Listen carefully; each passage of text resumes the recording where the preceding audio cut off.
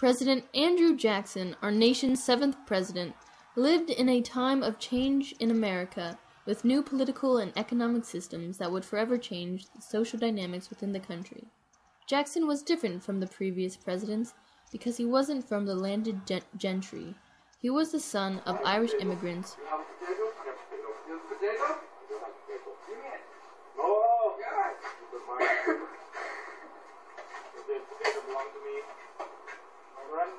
This potato belong to my family.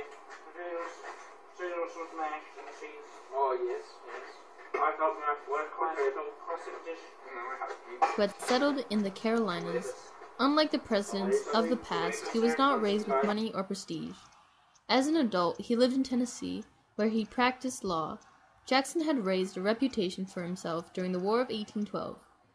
He led his men to the only true American victory, although it was shortly after the two sides had signed a truce.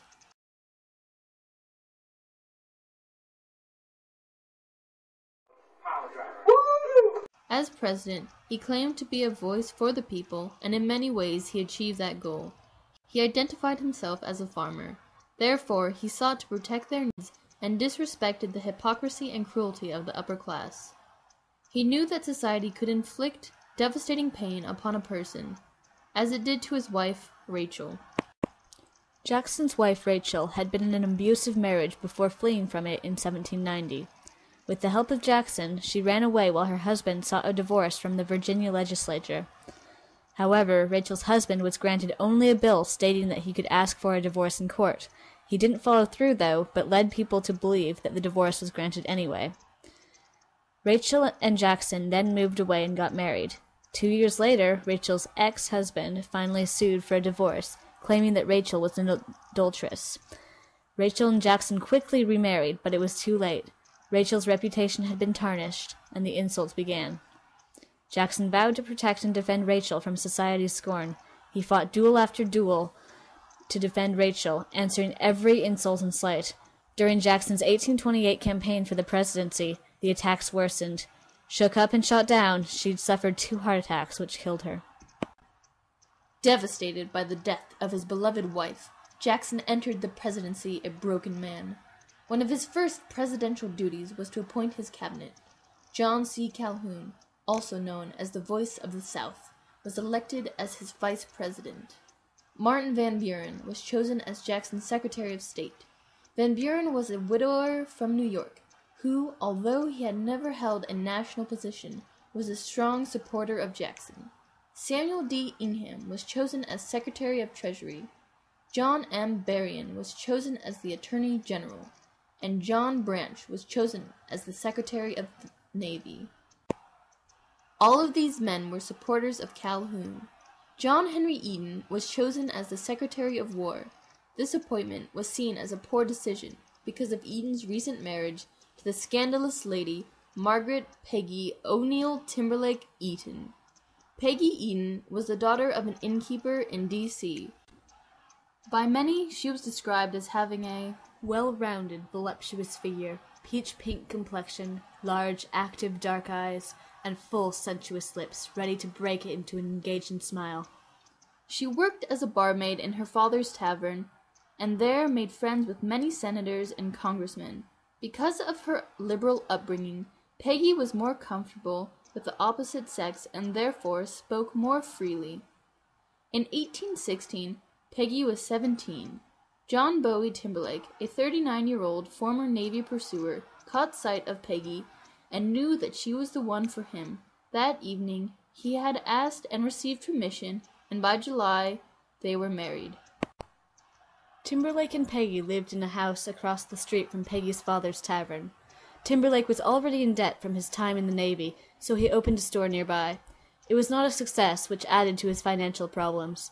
In 1818, the Timberlakes met John Eaton, a widowed senator. Timberlake and Eaton became good friends. Timberlake was going further and further into debt. His only option was to return to the Navy. Peggy and her daughter stayed behind at her father's tavern.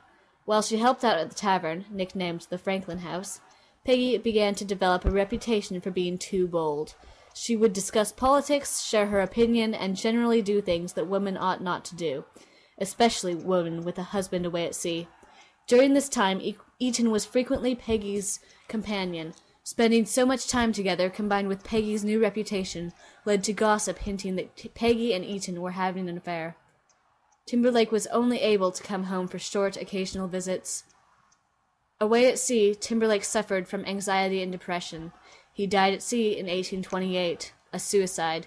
Gossip spread that Timberlake had killed himself while drunk, unable to bear his wife's affair with John Eaton. Whether this was true or not, soon after, Eaton confessed his love to Peggy, and they were soon married in 1829. This went against the customs of society. Women were expected to wait at least a year before remarrying. This produced even more gossip about Peggy. Life in Washington involved not only the powerful men of the country, but also their wives.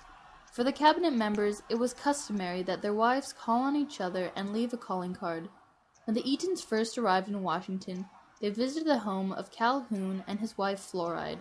They were greeted warmly, but the next day Mrs. Calhoun did not return the call. This set the precedence for the further slighting of Peggy.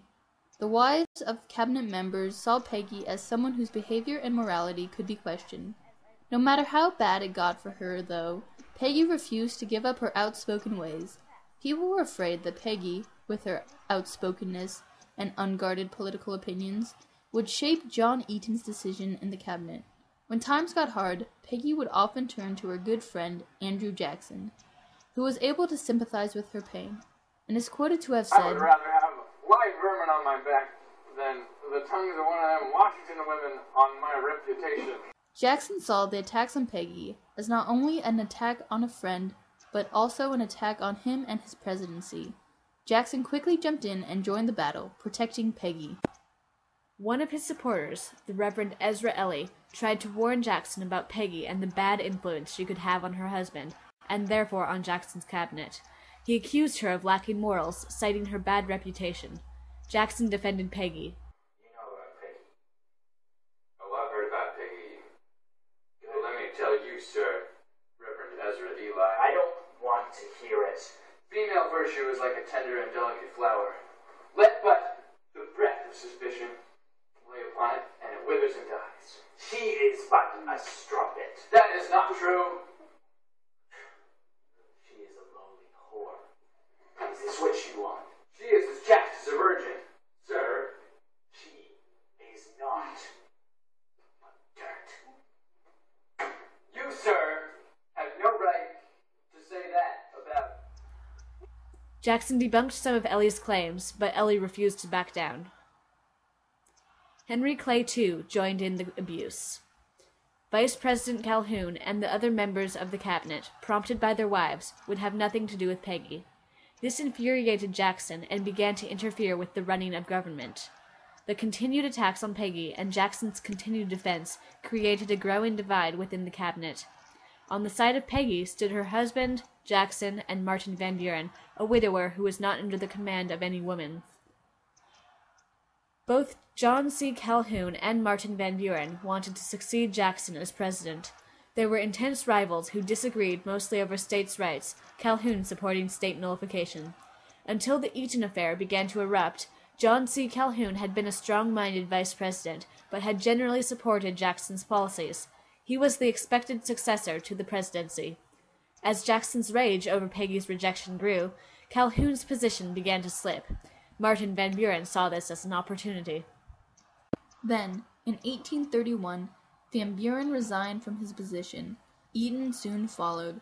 Jackson used these resignations as an excuse to ask the remainder of his cabinet to step down in order to help him reorganize. With the cabinet now clear of people against Peggy and Calhoun supporters, Jackson was able to name new cabinet members. Jackson, now with new cabinet members who supported him, attempted to appoint Van Buren as the U.S. Minister to Great Britain, but the nomination was blocked by Calhoun. In 1832, Jackson once again ran for president. However, this time, Jackson left Calhoun off the ballot, instead running with Van Buren as vice president, and paving the way for Van Buren's presidency. Meanwhile, Calhoun retreated to the South, where he advocated states' rights, eventually leading to the nullification crisis. But the story of Peggy Eaton was not over yet. After her husband died in 1845, she, now 59, married the young 19-year-old dance instructor of her granddaughter. People once again ostracized her. The marriage was a failure. Not long after the vows were made, the dance teacher ran away with Peggy's granddaughter, and Peggy was left to care for her grandson for the remainder of her life.